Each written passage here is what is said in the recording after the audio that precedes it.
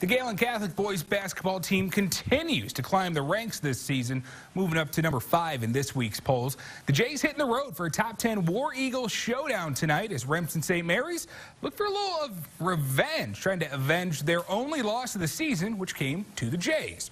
Gehlen also looking to extend their winning streak to 7 games, and they started off hot. Carter DeRocher hits the 3 from straight away. Gehlen taking the early advantage, but back the other way, Hawks get it back. Jackson Bunkers knocks through the triple.